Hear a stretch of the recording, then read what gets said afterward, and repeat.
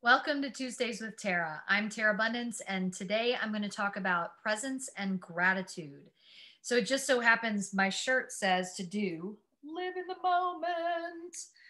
I did not plan that for today, but it just so happens that was the shirt I was wearing this morning. And then I came up with what I was going to talk about.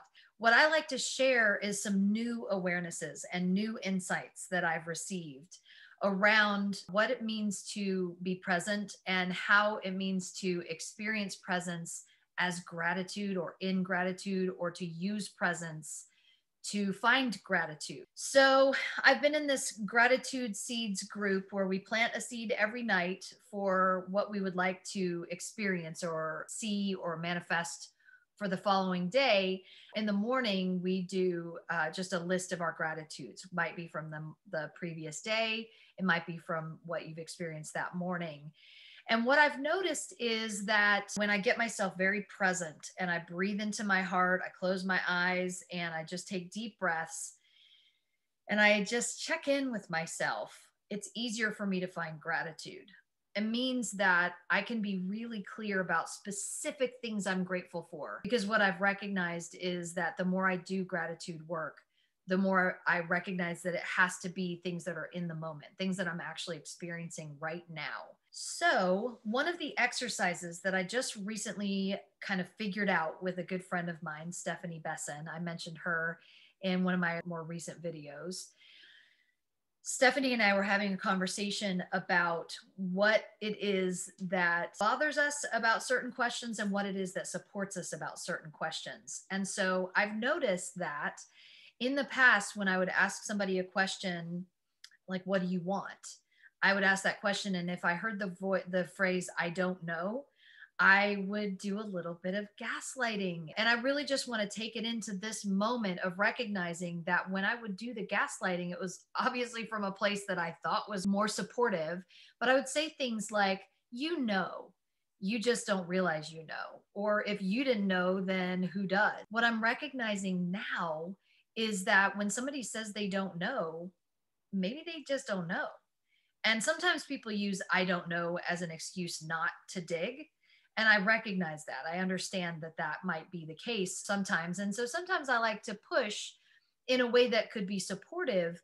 But today, these days, instead of asking the question, what do you want? I'm going to start asking the question, what do you know?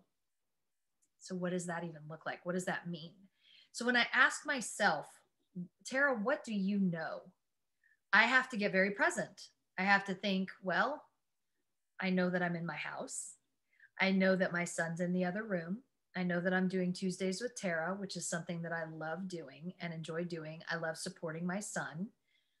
I know that my belly feels full because I had a good, nice lunch. I know that it's nice and beautiful outside. And so, what I know in this moment helps me find things that I'm grateful for. Like, I'm grateful for this beautiful day. I'm grateful for the opportunity to share things on Tuesdays with Tara. I'm so grateful to be able to spend time with my son. So, when I'm present in the moment, it really gives me a moment of pause. It gives me a moment to really check in with myself. So, instead of Tara, what do you want? I can ask myself, Tara, what do you know? And that might lead to what I want. Sometimes something might feel like it's missing. I may feel like I'm not getting enough time outside or I'm not exercising enough. So I may think to myself, what I know is I would love to exercise today. That would lead to I want to exercise today.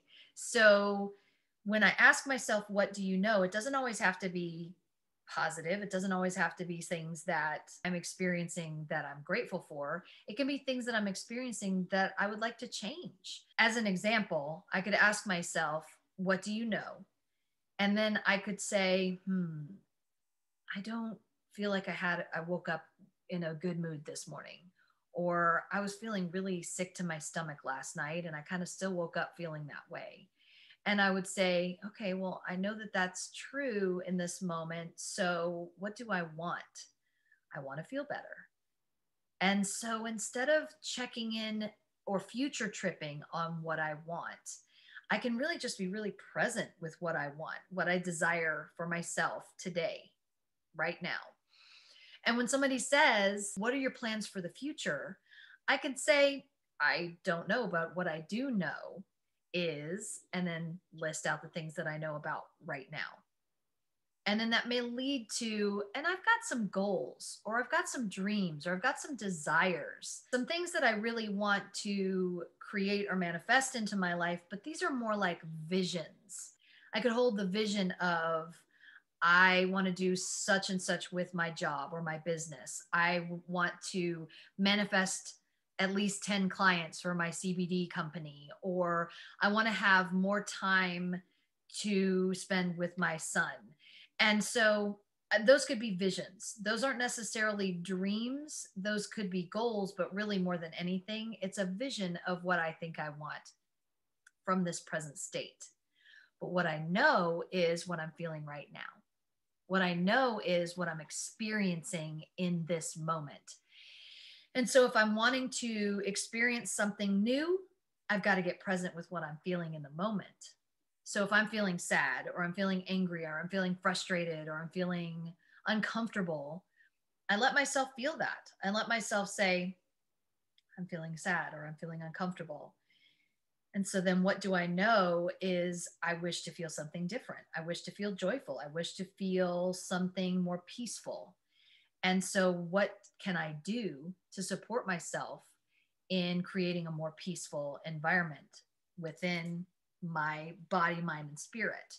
Might look like meditation, might look like EFT, might look like a focus wheel, might look like deep breathing, might look like take a bath, it might look like go outside and put my feet on the earth. So this leads to the last video that I did about self-care. So if you pair these two videos together and maybe watch this one and then go back and watch that self-care video again, once you get to the place of recognizing what you know in this moment, then you can jump to self-care.